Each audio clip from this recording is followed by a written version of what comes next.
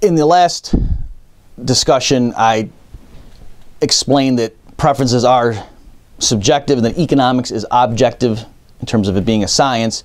Let me just give another analogy for that just to make sure you follow it. There could be an FBI profiler of serial killers, and there's a crime scene in some city, Cincinnati or something. Oh man, there's this serial killer that keeps striking, and we've got 5 victims now that seem to be the same guy, and the police can't solve the problem, and they call the FBI, and the FBI profiler comes in. And the FBI profiler goes to the scenes of the crime and looks at the situation, and what does the profiler have to do to be successful? He has to get inside the mind of the serial killer. He has to think like the serial killer does to understand the actions that the serial killer took. You know, he's got to say, well, gee, that's odd. He apparently bumped the table and knocked the vase over and then put it back where it was before he left the scene of the crime. I wonder why he did that. What's going on in his mind that even though he's willing to kill somebody, he didn't want to leave the vase turned over, that bothered him for some reason or whatever. Okay, so in going through all that, to be a good profiler, to do your job correctly, you can't be judging the serial killer, right? You have to get inside the mind of the serial killer and understand what the serial killer's goals or purposes are, what things the serial killer values. Obviously, the serial killer doesn't value the maintenance of human life. It's not that the serial killer is repulsed of the idea of hurting somebody. That's clearly not important to this person, the serial killer. But other things are important to him. And so if you're going to be a profiler and your job is ultimately to try to catch this person or help catch this person and to stop them, still, for you to do your job correctly in that one respect, you can say, I'm not here to judge the person's value system. I just need to understand what it is to connect it to the actions we've seen to help us ultimately get this person. You know, so it's not a great, or it's not a perfect analogy, but I'm just trying to get you to see the relationship there. That nobody, I hope, would say, "Oh, that's disgusting. You're trying to think like the serial killer, so you think it's okay to murder people? That's gross. What are you talking about? No, the profiler would say, no, of course not. I don't endorse what he's doing. I don't endorse his value system and the things that are important to him. But I need to, in order to understand the phenomenon here, I need to be able to admit that he does have a value system that's subjective, that's unique to him. And that's the only way to make sense of what's going on here. Otherwise, it would just look like freak things all the time with no possible connection, no pattern. But once I start to say, wait a minute, maybe there's a set of preferences that are odd, that are not normal compared to what most of us care about, that are consistent with these things. Okay, so again, not a perfect analogy, but somewhat related. In economics, we as economists, to explain activity in the marketplace, need to admit up front that there are people out there with subjective preferences, and we don't judge them in the sense of we need to just see what they are to understand how they manifest themselves in market activity. And that's the way we make sense of what happens in the marketplace. And in that respect, we're not judging them, but it doesn't mean as human beings or in terms of our moral or religious convictions or what we think is good for the flourishing of society, it doesn't mean we have to remain neutral with regard to other people's choices. It's just saying, as objective economists, to explain things, we have to be neutral in that respect, that limited respect. Okay, another principle is that, okay, we've got individuals, there has to be individuals, they have preferences, those preferences are subjective. The next thing I want to bring up is the type of preferences that we can deduce in this procedure that we're using here. Those preferences are what's called ordinal, not cardinal. And those are fancy mathematical terms. What I just mean is that preferences are a ranking from most preferred to second best preferred to third best preferred and so on, rather than a measurement of some magnitude of goodness. So the way to remember that distinction, and I bring up the distinction because if you go on into economics, you will encounter people using this language. That some people will say, no, no, no, preferences are ordinal, utility is ordinal, and that's why using cardinal utility functions doesn't make any sense, right? So economists have these arguments, so that's why I'm giving you this terminology just to help equip you in case you later on or already have encountered such disputes. But for our purposes in this class, first of all, you remember that distinction, just the names we give to certain numbers. The ordinal numbers are things like first, second, third, eighth, 12th, whereas numbers that are cardinal are things like 3.74 and 1 and 28.7. Okay, so it makes sense. You can perform operations on cardinal numbers. You can say 8 plus 2 is 10, and you can say 8 is twice as big as 4. Whereas with ordinal numbers, you can't do that kind of thing. You can't say that second is twice as good as fourth. You see that? That doesn't make any sense. So yes, you can rank things with ordinal numbers. You could say this is the first best, this is the second best, third best, but it's not as if talking like that implies there's really some kind of underlying unit of measurement, and that the thing that's first best has the highest measurement of those units, and the thing that's second best has the second highest amount, and so on. That you don't need to think like that just to be able to rank stuff. So let me just relate it to the economics, and then I'll try to give you an analogy to make it more sensible for you. So with economics, remember, our decision to interpret something is the result of human action. We're seeing choices being made. People have preferences. And all we could ever really deduce from that is that they prefer something to the thing that they didn't choose. If I offer vanilla versus chocolate and the person picks chocolate, what can I say? Oh, he preferred the chocolate to the vanilla. I can't say the chocolate gave him 16% more happiness than the vanilla. That it's not just that, oh, how could you know? It's that the mere act of choice doesn't even lead us to believe that such talk is meaningful. That by choosing, all you're doing is establishing that I preferred this over that. So it was a more versus less. It wasn't a this gave me more units of something than this thing did, and that's why I picked it. This discussion is going to make more sense to you when we get to the treatment of market prices under barter later in this course, where we're going to go through and I'm going to show you, if you have a bunch of kids who have different preference rankings over combinations of candy bars, I'm going to show you how we can just think through the logic of it and realize what's going to be called the equilibrium prices are going to be in that little economy. So in case you're wondering, that's where we're going with this. I'm just trying to lay the foundation so you're thinking about it properly, and I'm going to show you how much we can do just with these simple insights. But for right now, I just want to make sure you don't get confused that the type of preferences people have, they're just a ranking.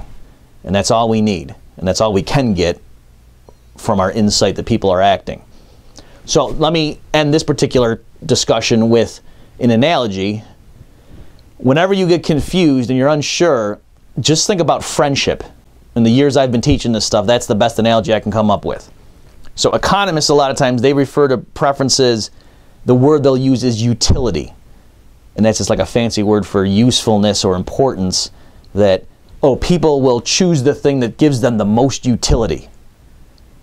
And so that's okay, but what I'm trying to guard you against is to say, don't think that utility is this substance, even if it's like a psychic substance that has units that are measurable, and that the first best thing gives the most utility, the most units of it, and the next best thing gives a lower number of units, and so on. You don't need to think like that.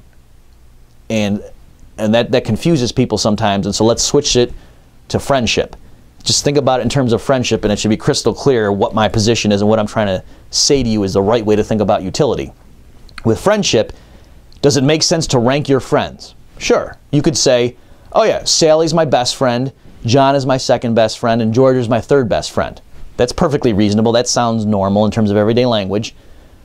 But what if I said, oh, so Sally gives you the most friendship units, huh? That doesn't make sense. That sounds funny. And what if I said, does Sally give you 80% more friendship units than George, or less than that? I know she gives you more friendship units because she's your best friend, but is the degree of her superior friendship, is it 80% higher, or is it not that much higher? If you start talking like that, that's just nonsense. You'd say, no, I don't even know what you're talking about. It doesn't make sense to say how much more in percentage terms is Sally a better friend to me than George is. Okay, so it's not merely that you would say, well, you know, I don't really have a good yardstick for that, and so I can't tell you, but I'm sure that that number makes sense. I just don't know what it is. No, it's that even talking like that doesn't make any sense. Even though it does make perfect sense to say, I can rank my friends, and Sally's my best friend, and John's my second best, and George is my third, if that's what I said. Okay, so again, just to reiterate, that analogy with friendship will help you think about utility in the proper way. And in fact, I almost want to shy away from utility because it leads you to think that what's going on in the marketplace is that people are trying to maximize the number of units of something called utility. So that's why I prefer just calling it preferences, but that word utility is all over the place in the rest of economics, and so if you're going to be taking this course, I want you at least to be armed and know how other people talk about this stuff. But just think about it in terms of a preference ranking, and you'll be fine. And it's okay to say that the top ranked thing gives me the most utility, and the second ranked thing gives me less. Just like you could say, I have the most friendship with Sally, I have less friendship with John. You know, that's not terrible, but that's really as far as you can push it. If you start trying to get into more specifics about, well, how much less friendship do you have with John than Sally, like in units, then you start running into serious trouble where you get into meaningless talk. So it's the same thing with utility. At least the type of utility or preferences we can derive from our insight that people are acting out there. The last principle I want to go over in this lecture is that people's subjective preferences can in no way be combined or added and subtracted with each other. There's no way to take the individual subjective preferences of people in a given community, for example, and construct some sort of social preferences or social utility or total preferences. That kind of talk is meaningless. Again, if we're using preferences in the way that we can deduce logically from the action axiom or the initial decision on our part as social sciences to interpret a scene as being evidence or being an illustration of action at work, the type of preferences that pop out of that decision on our part cannot be manipulated arithmetically with other preferences associated with different individuals. So the specific, and I think that follows naturally from the previous discussion where we were talking about preferences being a ranking, ordinal in nature, if you are comfortable using that term, as opposed to cardinal. Once you realize that, it jumps out. You can't add them together or subtract them or combine them in any way. That to say that this is the third best thing and that over there is the fourth best thing, you can't add those two together and say, well, together, what would they be? I mean, they certainly wouldn't be the seventh best thing. That goes the wrong way, right? But if something by itself is the third best and something else by itself is the fourth best, and then you had them together, you can't say, oh, well, then that would be second best, or there's no way you can do that. Whereas if you had something that weighed 3 pounds and something over here that weighed 5 pounds, and you said, what are they when you add them together? Well, then they weigh 8 pounds. Because weight is a cardinal objective property of objects in the world, and you can take those kinds of properties and add them or subtract them or what have you. But with preferences, it's a subjective ordinal ranking, and it doesn't make sense to try to add them up like that. So if it doesn't even make sense with a given individual to try to do arithmetical operations on preference rankings, well then all the more so is it crazy talk to try to do that among individuals. Right? So even with John, if you say John's first choice is chocolate ice cream and his third choice is strawberry, what if we gave him chocolate and strawberry at the same time? How would he rank that? There's no way you can just take those numbers and do something with that. You have no idea. What would really be crazy is to say John's first choice is strawberry, or when I say chocolate, and Mary's third choice is strawberry. What would it be if we added those two things together? Now it really is meaningless, that you're taking ordinal preference rankings from different people and somehow trying to combine them mathematically. That really makes no sense. Now, the reason I'm stressing this is that you'll find a lot of people trying to appeal to economics to justify what's called redistribution of income. And so let me just give you very quickly what their argument is, just so you understand why I'm stressing this particular point, which might seem obvious to you. So there's something we're going to learn in the next lecture with Robinson Crusoe economics that's called diminishing marginal utility. And the idea there is, for a given person, the more units he or she gets of a certain good, the less important each subsequent unit is. And so the way economists typically describe that is to say there's diminishing marginal utility, which just means on the margin, on the edge, each additional unit you give me, I ascribe less and less utility to that. It's less important to me. It's lower in my value rankings than the earlier units. And so, loosely speaking, one way to illustrate that principle is to say something like, oh, well, for Bill Gates, that billionth dollar that he has in his possession is far less important to him than the first dollar he had. Because the earlier dollars he devotes to really important things like getting food and basic shelter and so on. But by the time he's already a billionaire, getting more and more units of money isn't very important to him. And also, Bill Gates doesn't actually keep all of his wealth in the form of dollar bills, but let's not worry about that right now. I'm just trying to get you to see the basic point here about diminishing marginal utility. Whereas, okay, so that's the principle, and that's true. And the same thing would be true of a homeless guy who doesn't have very much money at all. Maybe he's just got like $1 in his pocket. It would also be true to say of him, the principle of diminishing marginal utility says that dollar in his pocket right now is far more important to that homeless guy than would be the billionth dollar if we just kept giving him more and more dollars, and now he, to give him the billionth one. So that's true.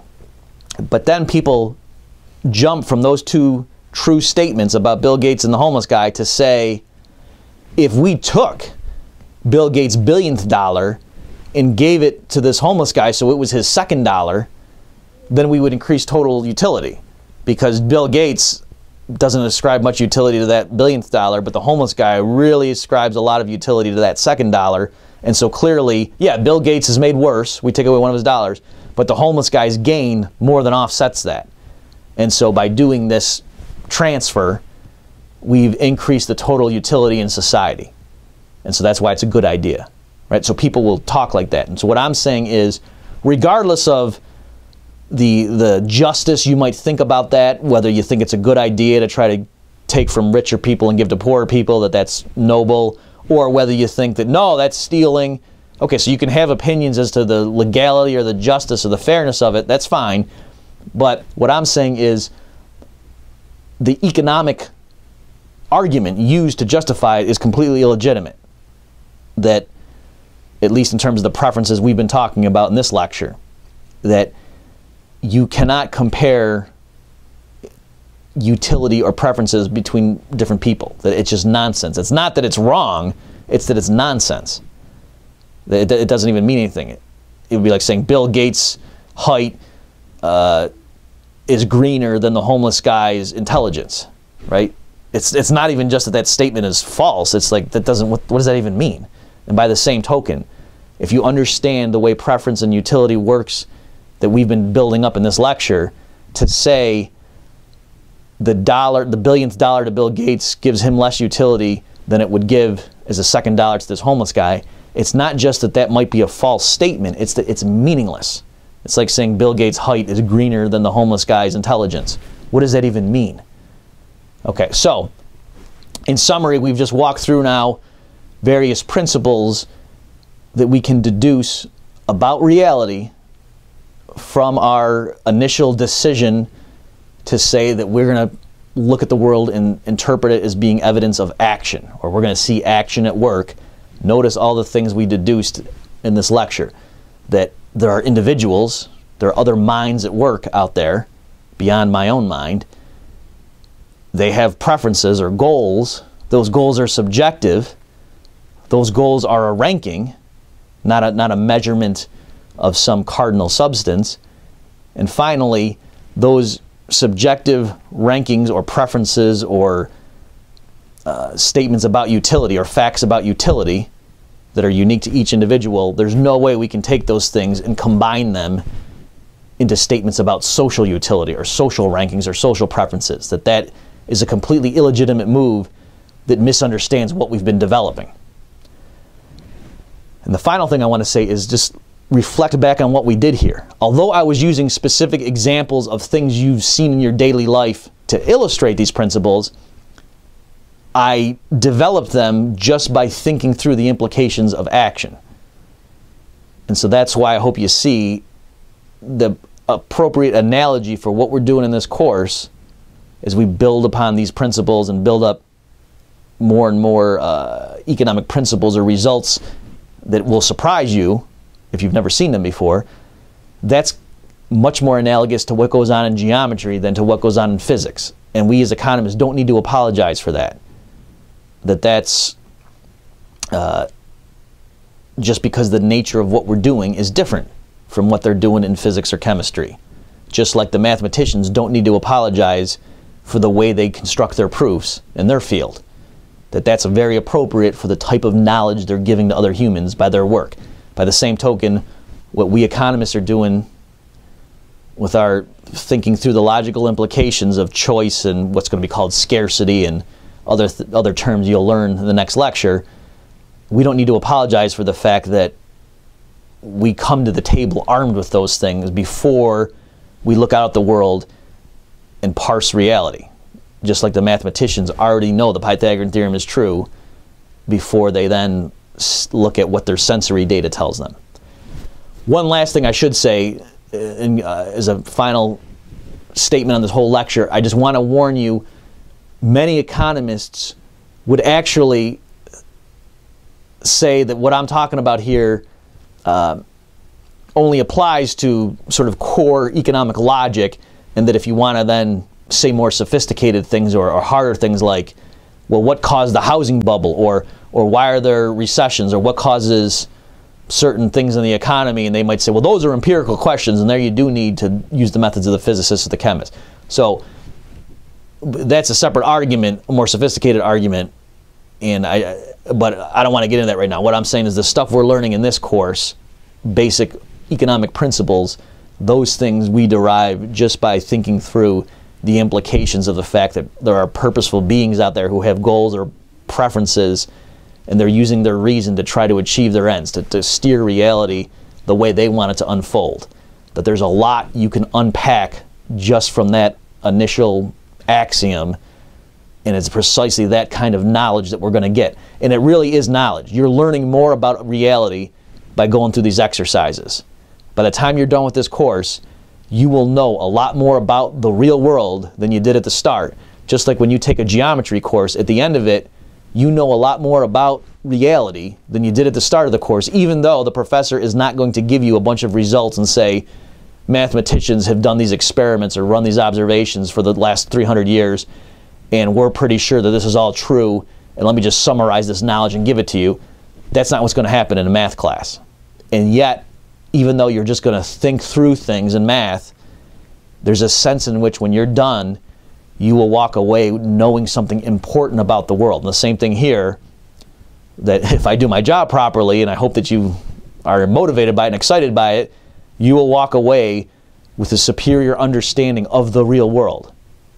Even though the kind of things we're going to learn in this course are not verified by empirical observation or measurements, and they're certainly not subject to a test or an experiment that might falsify them. That's not the kind of knowledge I'm going to give you, but it is knowledge, and it is crucial for you to understand it. Thanks, everybody.